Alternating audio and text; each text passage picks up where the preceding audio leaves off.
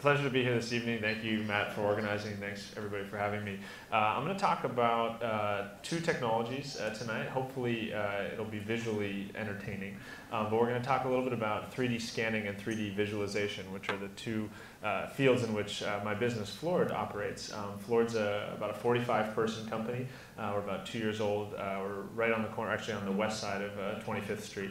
And we're excited to show you guys some hardware tonight. Some of this hardware we actually haven't really shown publicly before, so this will be a fun chance for me to see how it is received. So we're a unique bird of a company in that we tend to make hardware for ourselves to apply in our own processes to make ourselves go faster, to increase our speed, to increase our profit. And then we look to see if there are markets for those hardware once we've sort of refined those processes. To date, we have not sold a piece of hardware to any outside company, but we're getting closer to those steps. And what I think I'm going to do tonight is show you a little bit about what we do. It'll be a very visual demo, but then I'll also talk to you about some of the questions that we have, some of the concerns that we have, and to the extent that you guys want to talk about it during the session or afterwards, I'm very happy to do so. But this will be kind of a transparent look inside of a company and some of the difficulties that we're facing with our own hardware thoughts. The starting point for the business actually happened about 2-3 years ago. I was living in San Francisco at the time. I had spent some time building an e-commerce company here in New York and then working in an e-commerce company on the West Coast. And I was fascinated by this idea that 3D printing would change the objects in our lives, that we would see more custom objects, we'd see more custom stuff, and that these 3D sensors that I had heard about in stuff like the Microsoft Kinect, and I had seen that there were sensors coming out that were moving into our phones and iPads, that this was going to unleash a whole new set of data about the world, essentially the 3D data in a digitized format of the physical world. And we looked at all these sensors, and we said, for us, if you look at kind of people, places, and things, we said, of those choices, what is the easiest thing for us to digitize? We saw a lot of people going after things. We saw a lot of people looking after people. We saw very few people looking after places. And so we said, should we look at the hardware that's on the market? There's a bunch of stuff that's mobile. There's a bunch of stuff like the device in the center, which is made by a public company called Faro. That's a laser scanner designed for documenting buildings and spaces for architectural purposes. The challenge is that that device costs like $60,000. And if you look at most of the 3D scanners on the market, they start at around $50,000 and they go up. The devices that are sitting on top of the Google self-driving cars are $75,000 scanners. And so we said, well, what if we could actually be inspired by the design of some of those laser scanners, but actually bring down the cost by an order of magnitude, by pushing a lot of the difficult or the hard parts of those problems onto software. And that's actually what we ended up doing. And so I'm going to show you a visual now of one of the very first kind of end-to-end completed scans that we did. This actually was the interior of the Gracie Mansion, which we scanned in about 2 hours, right before Mayor Bloomberg actually left the office. He had restored the mansion to its sort of historical prime, and the new mayor was moving in, a lot of things were changing, and this was a digital record of the sorts. And what I was fascinated by was both how cool it was in terms of having the three-dimensionality. Each of these little points represent a point in space that were then colored by a camera, but I was also struck as we started to try and do stuff with this data as how difficult it was to work with three-dimensional data. And this really became a core premise of our business, was how can we actually reduce the difficulty of working with 3D data? How can we reduce the costs involved in working with 3D? And in the process, there might be a really interesting software business there. And that, if you want to think about Floored as a company, you should think about us as a 3D data company. And the things that, just to reiterate, what makes 3D data so hard to work with is that it's the data today. So if we look at kind of the framework of what type of 3D data exists today. You've got 99.9% of the 3D data in the world is generated by people who are making it using 3D modeling programs. They could be architects, they could be product designers, they could be video game makers, but they're all making it by hand. And we said, well, what if there's a world where we could make that data automatically as opposed to manually? And that became kind of an interesting prism. But the challenge is that automation is super hard. Moreover, once you have 3D data that exists, whether that data has been automatically generated or manually generated, it's actually really tough for me to get that 3D data to you. You've got the size of these files, you've got the question of whether or not your browser supports the consumption of 3D data, you have the question of is your graphics card powerful enough to actually render the data that I'm giving to. And then you've got these other issues where it's like, we interact with our computers using two-dimensional inputs, mice and keyboards, etc. And as you're working with an audience, in our case, our customers are real estate developers, many of whom trend on the more senior side, they've never actually interacted with a piece of 3D content before. They've never played a video game. They've never had a chance to rotate a 3D model. So you have a real lack of familiarity with some of these things. And so across distribution, creation, and then on the application layer, 3D data is actually really challenging. And what we're hoping to do is to make that data easier to create, easier to consume, and then increase the value of that data via rich applications. On the creation side, I think one of our learnings over the past 2 years has been you don't necessarily need to 100% automate everything if in the process you can deliver a faster process and or a lower cost. On the distribution side, you have to make some choices. You have to decide, sometimes I'm going to be able to deliver you this beautiful 3D model that I'll show you, and sometimes I'm not. And so you have to make some choices about performance versus quality. And then on the application side, we've seen that there is a lot of demand for these apps that we're building, in particular around the real estate side. And in some cases, you can train people to how to use this data, and you can build tools that enable them to navigate that data more easily. But what we're hoping to do is map the physical world. And for us, that comes in two stripes. There's the physical world that exists today, which is around 3D scanning, and then there's the physical world that doesn't yet exist. In the building world, this tends to be new developments, new construction, and remodeling. This is where the use case for 3D renderings have been the strongest in the past. We've tried to build a new way to consume that information, and so I'll show you what that looks like. On the product side, we're doing two things. We're capturing spaces that exist using 3D scanning, and then we're using real-time computer graphics to show spaces that don't yet exist, and those could be insides of buildings, outside of the buildings, etc. I'm sure you're not surprised, but the majority of the way the real estate industry works is in 2D. We have black and white floor plans, which are the dominant communications medium. We have photographs, some of which are designed to be transparent, some of which are designed to obscure transparency with you. And then you've got a small amount of video that has kind of permeated the real estate world. And what we've said is, what if we could create one process where we could create a three-dimensional model that would in fact replace all of those things. And so let me show you a little bit about what we do. Okay, can everybody see? All right. So first things first, this is what we are trying to extract automatically from something called a 3D scan. So the way the 3D scan works is that the tripod is placed inside of the building. What spins is, and I'll show a hardware diagram in a moment. The laser spins to capture the geometric measurements around the space, and then we capture photographic information as well to help us with the 3D data collection. And what we do is we create a three-dimensional model of the space that you can explore through the web. This is running in the web browser.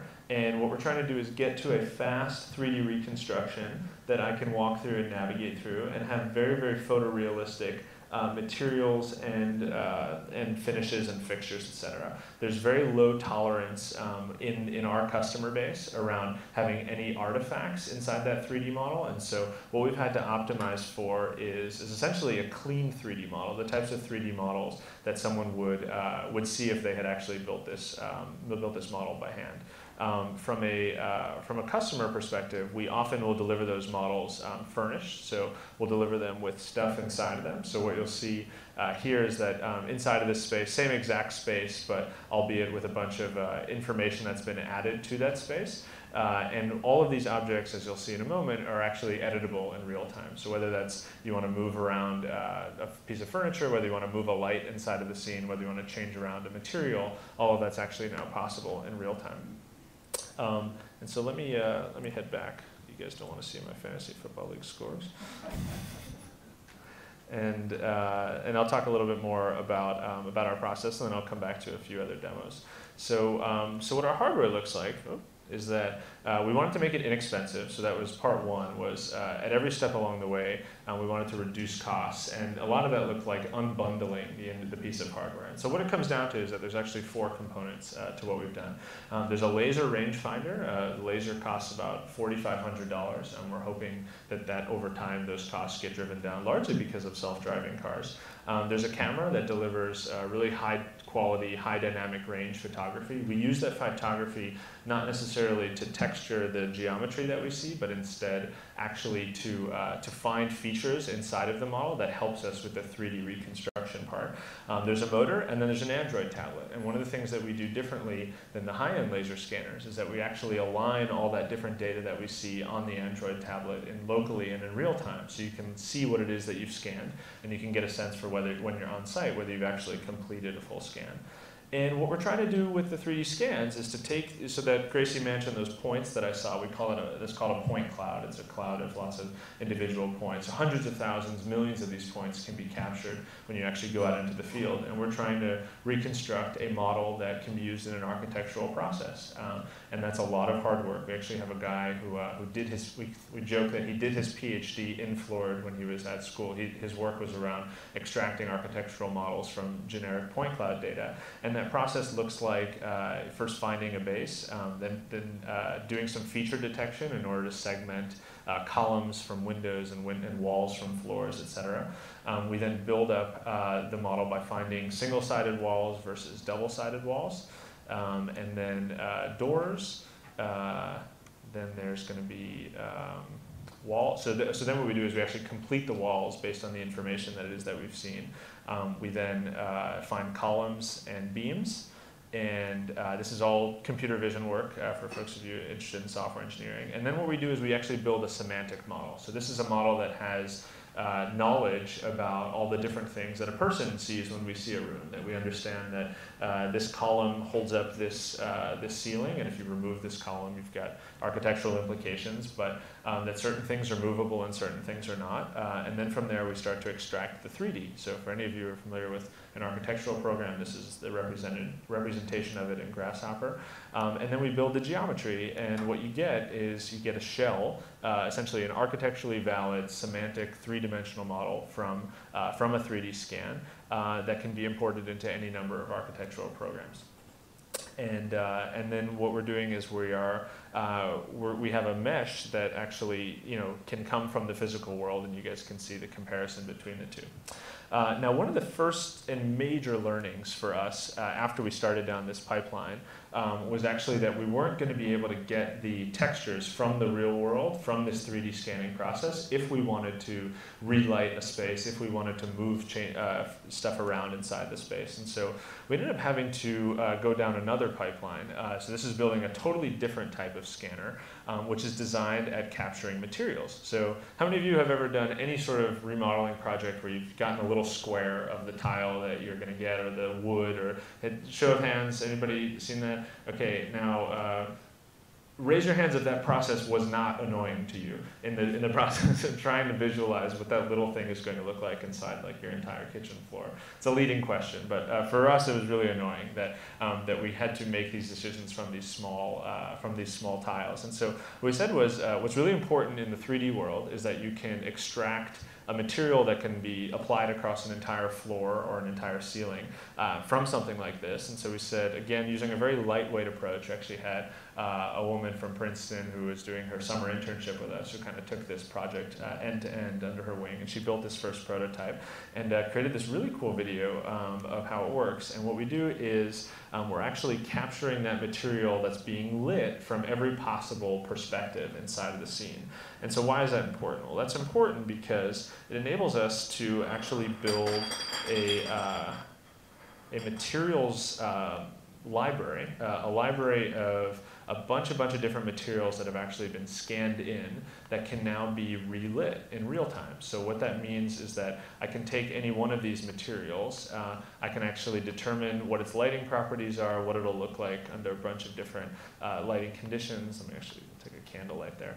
And this now goes back into our engine, and when you see in just a second that I can now grab one of these lights, now what happens is that when I unlock the scene and I grab a light and I actually move that light around, I can relight the scene dynamically. So I know how that texture will be relit under a number of different lighting scenarios, all because that material was once originally scanned. So now you see what was this complex idea of getting to a 3D model that I could use in a design process. You see that we've acquired geometry, dimensions from 3D scanning. We've acquired materials from a separate material scanning process. And when you mash it up together, you can actually get to a really cool design application that, with a little bit of computer graphics expertise, can actually be powered through the web and soon to other applications. So this is a preview of our graphics engine. We call it Luma for light. And everything inside of this scene can be moved in real time. And you'll see that all the shadows, everything will update dynamically. And this is now a viable replacement for the rendering workflow that anyone who owns a space actually undergoes today, where if they want to get a rendering done, they have to receive a model, they have to make a bunch of comments, all those comments go back to the renderer, they set up the lights, they set up the light intensities, they render it, they give them back an image or a video. We're saying now, here's a world where you can actually walk through these spaces, make these changes in real time, and get to a faster output. And as our hardware gets better, both on the scanning side on both ends, but also the hardware that we use to access these models, we get faster performance, we get better looking performance, and all of that serves to move up these very slow processes from the real world. So the final piece of hardware that I'm going to talk about is hopefully one that's on the minds of some of you guys, which is what happens when hardware comes that enables us, if we go back to that first point where we're using a 2D interface, I'm using this mouse to interact with this 3D content on my screen. Well, what happens when I can actually use a 3D input? And in this case, we're super compelled by the work that Oculus and now Facebook is doing in virtual reality, and then also Samsung to do the same thing. So there, what you've got is you've got an interface where you can now sit inside of that 3D model that we're generating from the real world, look around, and then feel like you're immersively inside the space. So this is obviously not hardware that we build, but we essentially create content for a totally new type of input that hopefully many of you guys will get a chance to try in the coming years. All right, I think that's everything. Happy to take any questions that you've got. Actually, I want to show you one more thing. One of the challenges that we have as a business, and there are many of them, is that what we do right now is a very high-end service from end to end to our customer base. And frequently the question comes up, well, is there any faster way that I can get to a 3D model? And so we've just recently started experimenting, and I would love to get anybody's feedback on this as to what if you can't get into a space, or what if you only have a two-dimensional input? Can you do any of the work that you've done to actually repurpose 3D from 2D? And here's our first attempt at it. It's designed to kind of echo the hand-drawn sketch feel that a lot of architects start out with when they're just beginning to take a process. But what we did was we took our engine and we said, instead of rendering to super photorealistic models, can we actually remove the lights, remove the materials, and get to a faster output where this could now be applied to many, many more spaces than what we can do today, where the hardware is still a little bit expensive. So if you guys have interest in doing really low-cost 3D reconstruction from floor plans, come and talk to me afterwards. This is a product that we call Sketch. Thank you.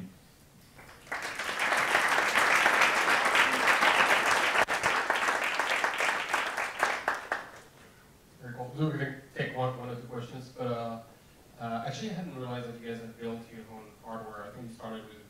Yeah, we started a few years ago. I was really interested in who was doing like low-cost 3D reconstruction, and so we started talking with folks who were using the Kinect to do 3D reconstruction, and ultimately for our purpose, the developers that we were trying to sell to said that the models had to look perfect, and in order to look perfect, we had to actually go to more expensive hardware than the stuff that's coming into our mobile phones, and so it was in that context that we actually decided to build our own. And while I realize it's a completely different part of the market, like any thoughts on the Google Tango and City Hotel, Real Sense, like this whole concept of introducing 3D scanning on mobile phones through that external hardware? Yeah, I think it's going to be very popular for consumers, and I think for folks who are willing to relax certain quality assumptions. For the professional who's trying to present a space to sell based off of that data, from everything that we've seen, perfect-ish 3D reconstruction is just not going to be that easy from those devices, and so I think there'll be different uses for different types of inputs. Great. Questions?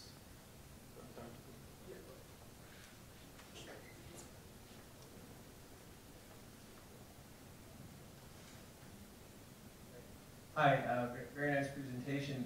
I'm pretty sure I heard you guys speak around April, talking about what you were doing, and it sounded like you were doing a lot with commercial real estate. How's all that going? Are you getting traction with mapping spaces and creating kind of virtual reality,